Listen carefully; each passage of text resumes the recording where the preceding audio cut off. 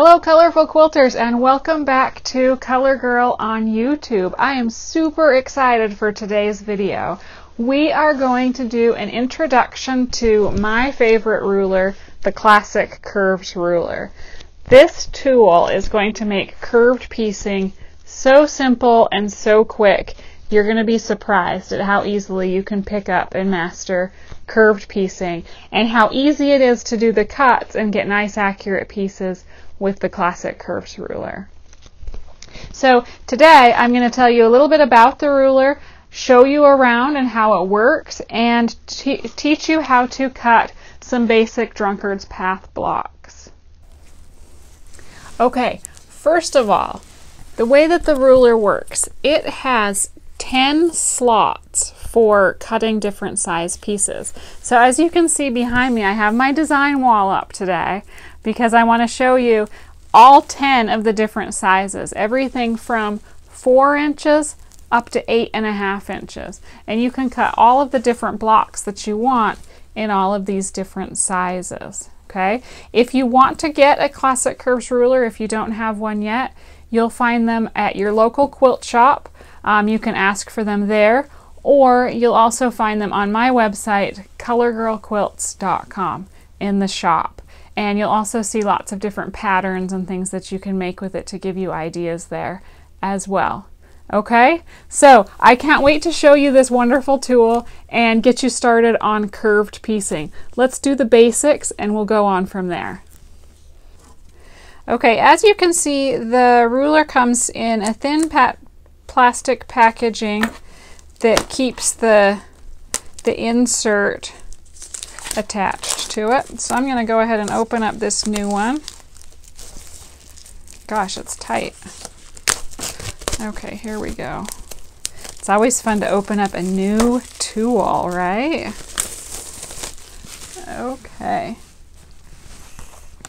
Okay, so we have the instruction pamphlet that comes with it.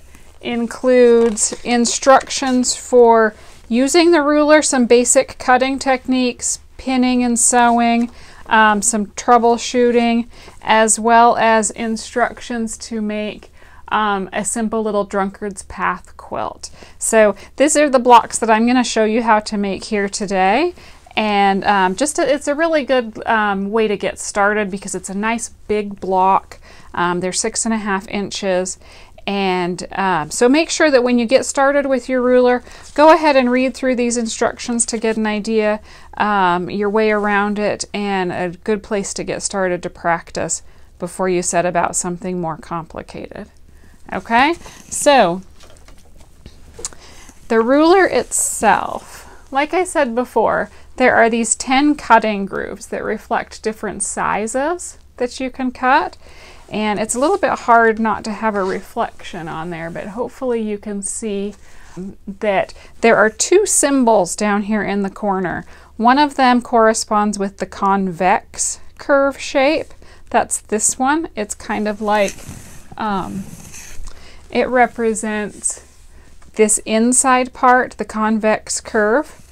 And then you have a shape here that represents the concave curve shape. So you're going to be able to cut both of these shapes with the same tool. And the brilliant thing is that your shapes include the seam allowance, so that when you go to sew them together, you get these nice smooth seams and flat blocks, and without all of the headaches and difficulties that some people associate with curved piecing. This is going to make it so much easier, so don't be afraid. Okay, so if you think about whenever you're cutting the piece that corresponds with this shape, you're going to line that fabric up with these lines on the ruler. Okay, so what you're paying most attention to are the lines and where they cross these these grooves for cutting the different size curve. So in our example, we are going to be using the 6.5 inch groove to cut a 6.5 inch block, so it will finish 6 inches. So that's what we're paying attention to, where this line crosses the 6.5 inch groove. That's going to give us the correct length of our curve. Okay, when we're cutting the the concave shape, this shape that goes on the outside, we're going to be paying attention to lining the fabric up with these lines on the ruler, and in our case where it corresponds with the 6.5 inch groove. So you cut both of your pieces, both the convex and the concave, with the same measurement. The difference is that you line them up with the different lines corresponding with the shape. So if it helps you to imagine that this 1/2 inch in between the lines corresponds to your seam allowance. Okay, so let's start with the convex shape.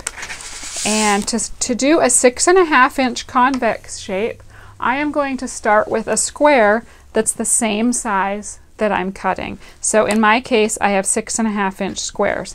I'm going to do 2 at once by putting one on top of the other. And you can stack as many as you feel comfortable cutting. You may want to just do 1 to start out with and make sure that it's correct. Okay, so I've got my 2 squares. I'm going to place my ruler so that I'm cutting this shape so my fabric lines up with those lines on the ruler. Okay, and you can see my 6.5 inch cutting groove is right out here at the corner because it's a 6.5 inch square. I'm going to get out my rotary cutter. I just use my regular 45 inch. You can get a smaller one if you feel more comfortable, but it's fine to use the larger one. And just find my 6.5 inch groove and make that cut. Okay, that gives me a scrap here and 2 of my shapes that are now ready to piece. Okay, so I'm going to set those aside till I'm ready to sew. And for my concave shape, for the piece that's going to go to the outside of my curve, I'm going to start with a square that is 8 inches. Okay, so that's 1.5 inches larger than my cutting measurement of 6.5. Okay, first thing to do, you're going to fold it in half on the diagonal so that you get a triangle. Now this is a really important point to make, that you have your triangle lined up with the right angle on your ruler. Okay, or excuse me, on your cutting mat. So it shouldn't be like this. It shouldn't be like a mountain. You don't want to cut like this. You want it to be like this so that you're cutting at right angles to the sides of the triangle, and I'll show you that in a minute. Okay, so get your square folded. Then you're going to take your ruler and, like I said before, cut at a right angle to the side of your triangle and cut 1 inch from the folded corner. And turn your piece over and do the same thing again. Cut 1 inch from the folded corner. What this is going to do is give us a piece that's shaped like this with an inch cut out of 2 of the corners. Okay, so leave your piece folded. And if it gives you a better idea of what we're looking at here, imagine that those 2 edges that you just cut the inch out of are going to be the ends of the curve. So that's kind of like this portion of the piece that you're cutting. Okay, so those are the ends of the curve. And like I told you before, since we're cutting the concave shape, we're going to line those end pieces of the curve, those end pieces of the fabric, with these lines on the ruler. Okay, can you see how the 6.5 inch groove, where it crosses the concave line on the ruler, is right at the inside of my folded edge? All right, so let's take my cutter and cut through that again. And that's going to give us a piece like this, which is a scrap for now. and it's going to give us 2 of the concave shapes.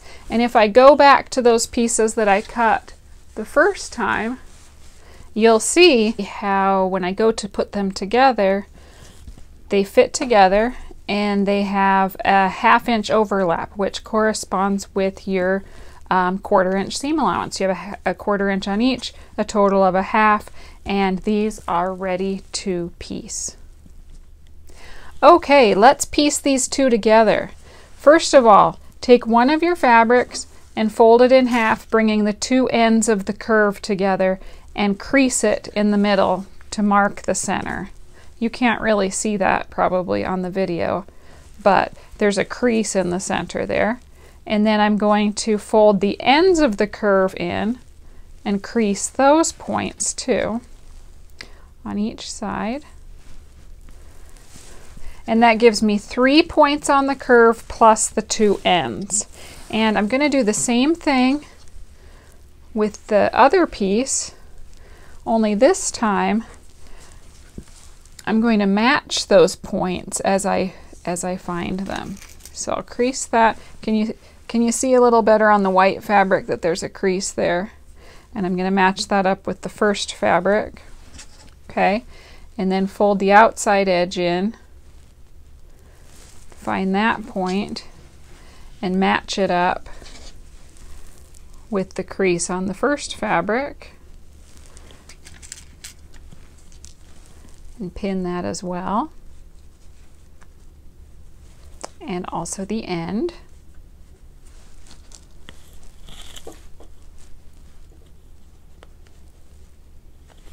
Okay. Same thing on the other side. Bring one end of the curve into the center and pinch it to crease and match that up with the crease on the first fabric. I need a pin cushion, don't I? It's sometimes hard to get them out of these little containers. Okay, and then also the ends of that curve. And you'll notice that I'm making sure that the straight sides of my pieces match and are square. You don't want to do it so that they're crossing like that or so that they're at any kind of angle. Manipulate your fabric enough that you get nice straight lined up edges. Okay, so that's going to be that piece, and now it's ready to sew. Here we go. I have my sewing machine set on a 1/4 inch for seam allowance, and I've got my piece that I just pinned here. And first of all, I am going to just put that end in just like I ordinarily would, put my presser foot down. Okay, so first of all, just sew a couple of stitches, and I'm going to set my machine at needle down so that it makes it easy to adjust and stop as I approach pins or if I need to turn the fabric. Okay, so I'm going to take that first pin out, and as you can see, I hold the top fabric with my thumb and forefinger here. That allows me to kind of guide it and keep it lined up with the fabric underneath as I sew.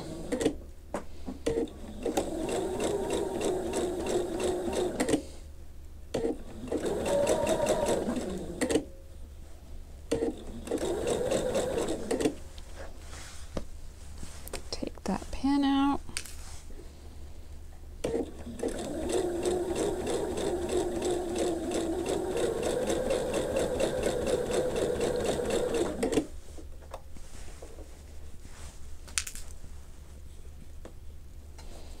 Sometimes you have to use your other hand to kind of flatten out the fabric and keep those edges lined up. You want to be careful that you're keeping your edges lined up, but you're not pulling on the fabric or stretching it at all. I am literally just using the tips of my fingers to guide the fabric through, but not pulling on it. Kind of push that into place and hold that there so that that one lays down flat.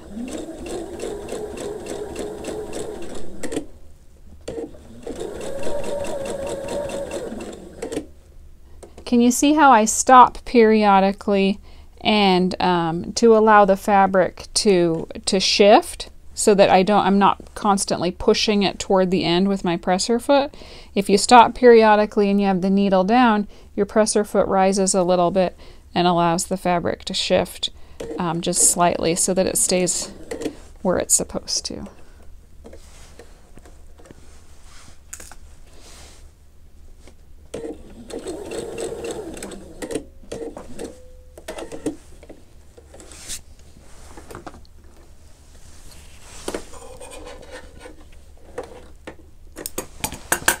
Okay, now I have my piece that I just sewed at the ironing board, and I am going to just gently press this, again, without pushing or pulling on it. You don't want to stretch your piece at all. Just kind of set it out there and then use the end of your iron to kind of carefully push it out. I typically like to press my pieces toward the toward the concave shape. I find that the finished blocks lay flatter that way and don't look as bulgy and bulky for some reason. Now, there are going to be situations where you may need to press in toward the convex shape for some reason, but as a general rule, try to press outward and you'll get a nice flat smooth block, nice smooth seam.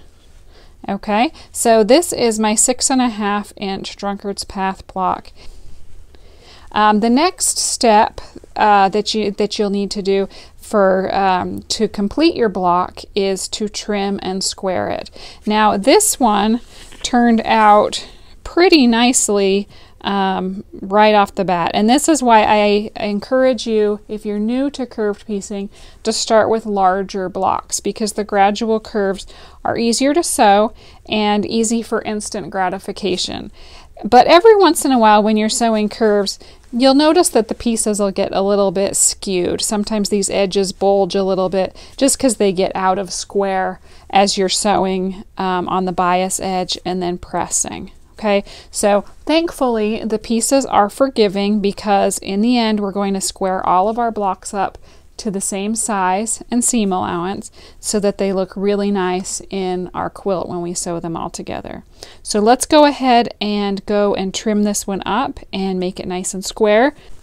Okay, now it is time to trim and square our blocks. Typically we'll sew a whole bunch of blocks, like all the blocks that we need for our quilt, and then go back and trim and square them all at the same time. And what this does is it gives us a chance to make sure that all of our blocks are the same size and have the same amount of seam allowance outside of all of the curved shapes, so that when we go to sew them together, they fit really nicely. Okay, so the key is to make sure that you do them all the same. Some of this is going to depend on your personal preference and the pattern that you're working from.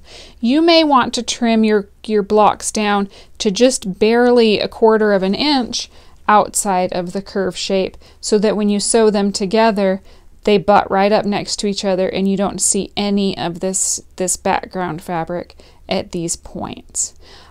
For this particular block, we are going to leave about 1/2 inch to the outside, so that when we sew our blocks together, it'll create a circle, but there'll be about 1/4 of an inch of background fabric all the way around. So that's just going to be, that's going to vary depending on the pattern you're working from. Sometimes you may leave more space here if you're wanting more of this fabric to show. Okay, so the first thing to do is take our ruler, place it on the piece, and since my block is 6.5, that's the size that I'm going to trim it to. And what I want you to think about this is that we aren't just going to line up the ruler with 2 sides and then cut the other 2 sides off. What we're doing is cutting a 6.5 inch square basically out of the center of the block that we've sewn. Okay, this one has quite a bit of extra built into the piecing, so that you cut about 1/8 to 1/4 of an inch off all the way around, but some of them will be less than that, and some you'll barely trim at all. But okay, so here is the 6.5 inch corner on my ruler. Okay, so a couple of things to check very first. I'm going to leave a 1/2 inch at the ends of each of the at each end of the curve. Okay, so I have my 1/2 inch line lined up with where my green and white fabric meet.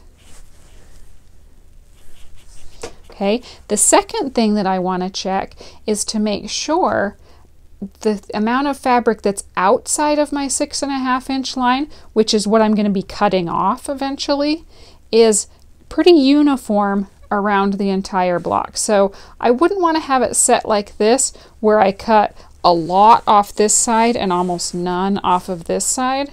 I want to have that pretty well centered so that I have around 1/8 to 1/4 of an inch, the same amount on this side and going down here, okay, and around the same amount here and here. Can you see how that's pretty uniform all the way around? So I've got a 1/2 inch to the outside of my curves on each end, and I've got a little over 1/8 inch of fabric to the outside to be cut off.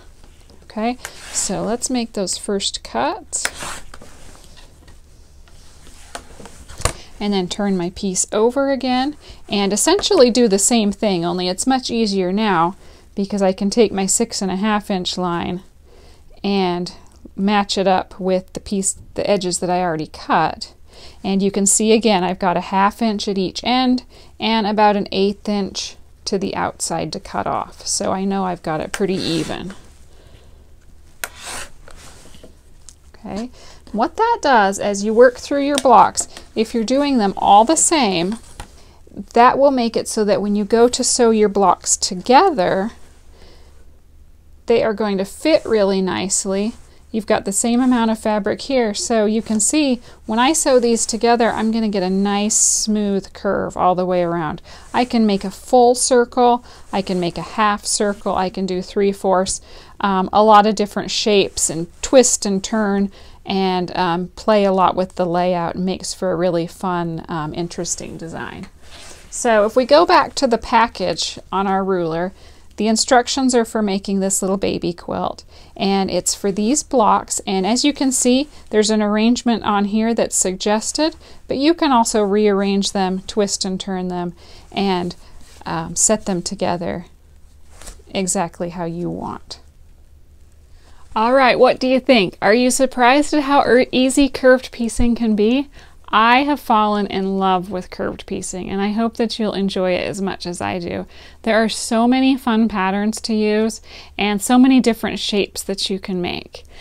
So today we made a little Drunkard's path block, and play around with how you can put these together, because they're a really versatile little block that you can mix and match. You can make a whole circle. So you could do something like this with a whole circle.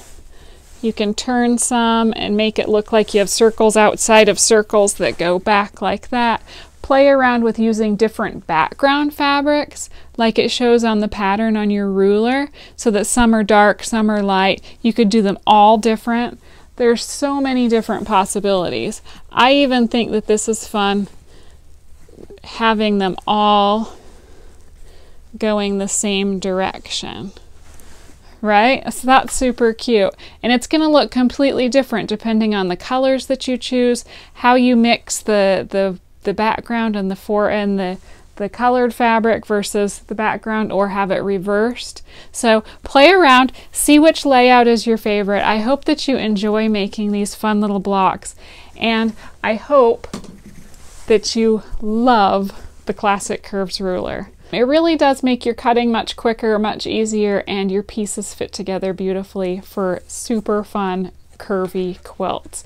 Remember, if you need to get your Classic Curves ruler, you'll find one on my website. It's colorgirlquilts.com, and there's also lots of patterns to try there. You'll be surprised at all the different shapes and sizes you can cut with just this one tool.